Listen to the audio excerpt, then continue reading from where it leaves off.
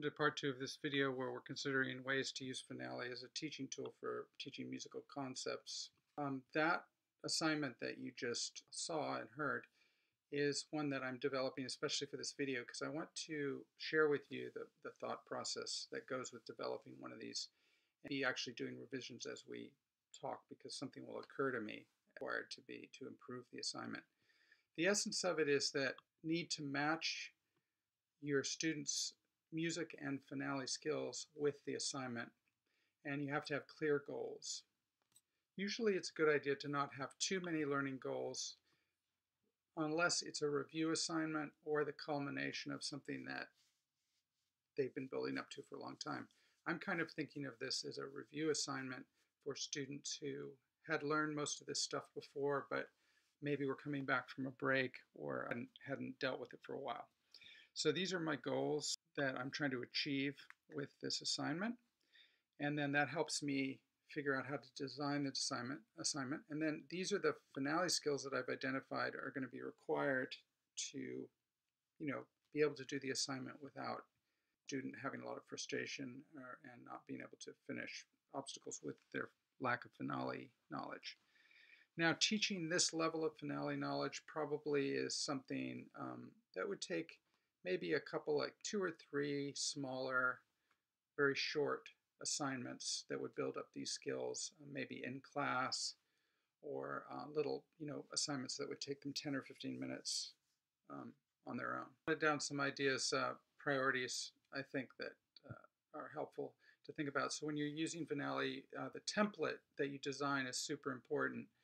The template, of course, is a document that is curated in such a way, it's edited so that only the most useful things for that particular assignment are present in the document, and there aren't things, you try to eliminate things that could distract the student or confuse them from just doing the musical goal that you're trying to get them to work on. As you develop templates, you will probably want to keep certain things in every template because you're going to be using them a lot. And here's a list of some that I try to include in all my templates because I use most or all of them every assignment. The next thing to think about is the clarity of goals and design. It needs to be matched to your students' musical and Finale skills. So you've got your musical goals in mind, and you think about how you could accomplish that with Finale, and then you determine whether the student has those skills or not, and what you might need to do to get them to that level. So when you have the clear design in mind, you try to keep the assignment focused. Then you create a clear pathway in your template, removing things that are irrelevant or potentially obstacles. And then you try to have as clear a layout, clear instructions, and clear expectations as possible. So we were looking at the answer key. This is one possible solution for the assignment. I'm thinking of this as being a 2-stage assignment, by the way. It could have been split up into like 2 or 3 assignments, but I'm doing it this way because I want them to be able to see it all right in front of them, the simple harmony contrasting with the more elaborate harmony.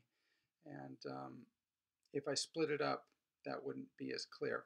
Although what I could do is hide the lower staves and have it just appear to be triads at first, so that would be another option. Anyway, what they would see would be something like this, the blank version.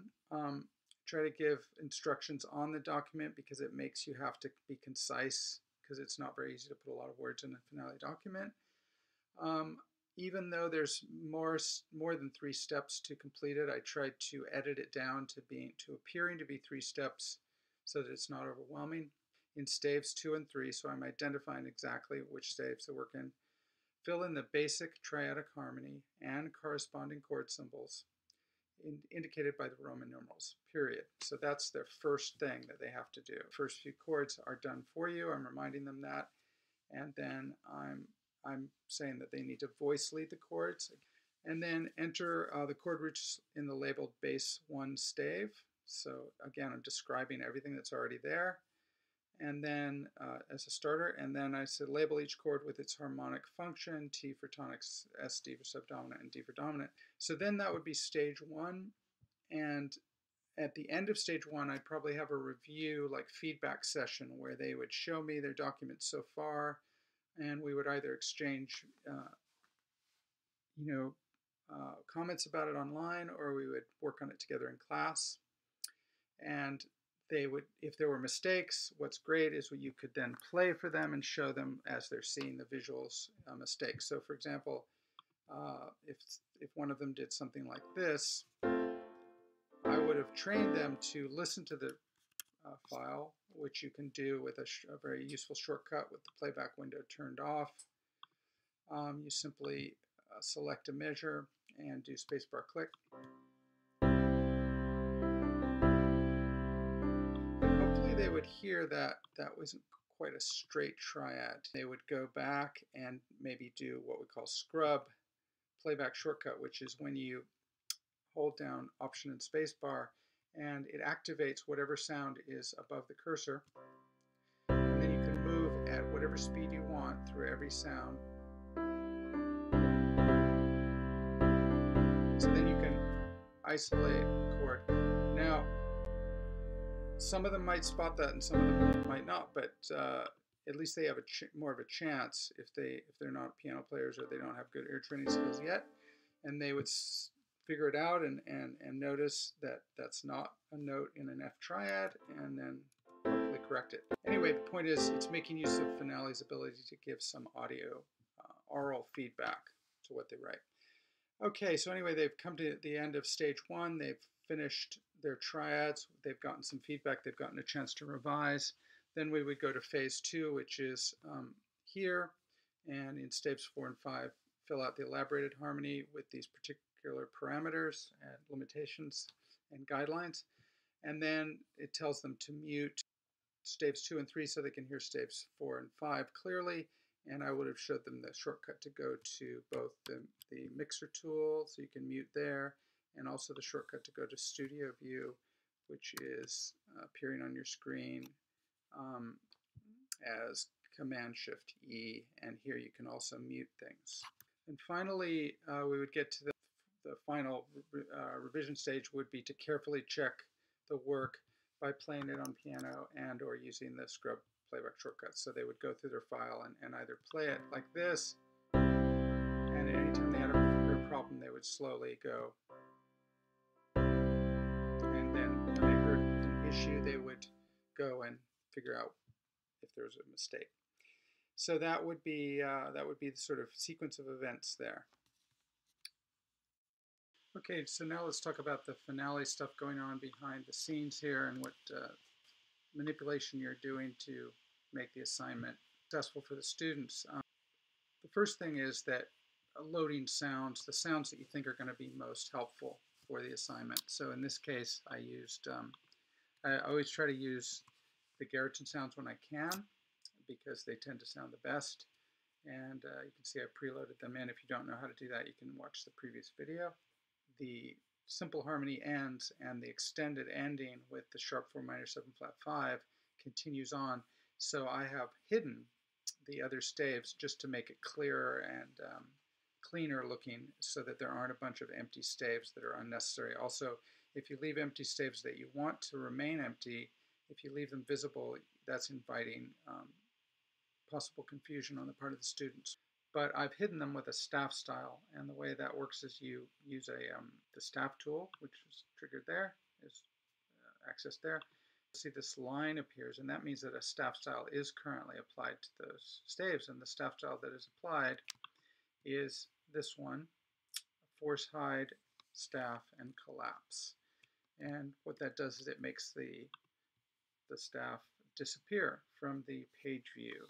So if I go back to page view, you'll see that it's gone. But again, the reason we hid them was to make the whole thing cleaner and less confusing for the student. So whenever you do an assignment, often it will give you an idea for a follow-up assignment that can be built on top of it. So the obvious follow-up assignment to this would be for them to do a harmonic analysis of their elaborated chords. And there's a built-in, in this template, there's a built-in harmonic analysis library as expressions. If I double-click, they're there under Roman numerals. And what I've done to prepare this is I've used these little arrows to get the most commonly used ones up near the top. And I've also programmed them with meta tools to be easy for the students to find. And what I've done here is intuitive shortcuts. The number 1 for 1 major 7, the number 2 for 2 minor 7, and so on. Do that by choosing something that you want to program. And if you see a little letter, that means it's already been programmed with a meta tool. So 5, 7 of 5 right now is programmed as T. And so what that means is if I close this for a minute, and if I wanted, there isn't actually a 5, 7 of 5 here, but if there was, and I wanted it, I could hold down T and click, and I would get 5, 7 of 5 very quickly.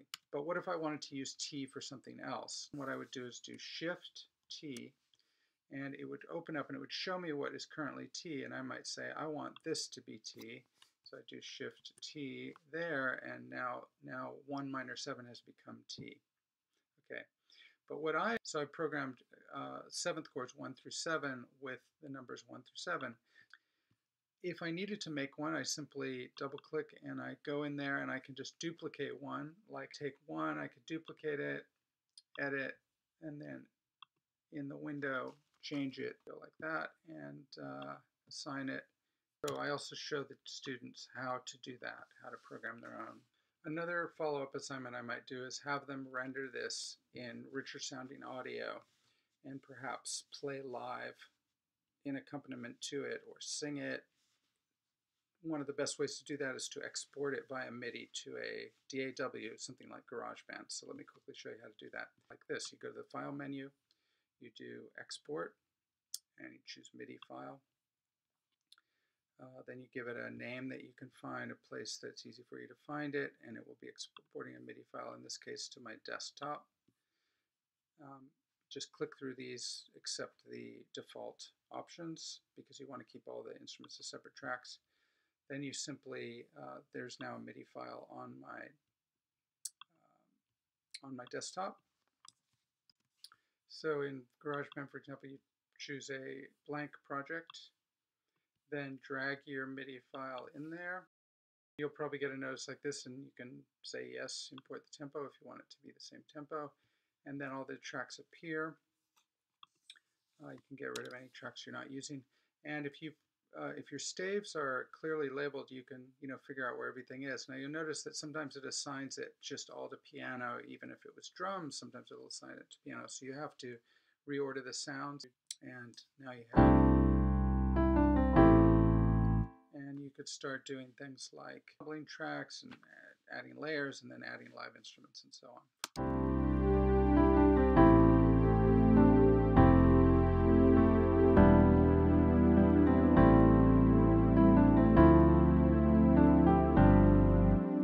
They can do things like experiment with having a different sound in the melody, having a different having the melody in a different octave, all kinds of stuff, and then adding, of course, live instruments and so on. So it's something to keep in mind as part of your thinking when you're thinking about a finale assignment. One of the advantages of it is it sort of will give them a head start on doing a sequenced version, or maybe including some live instruments of the assignment.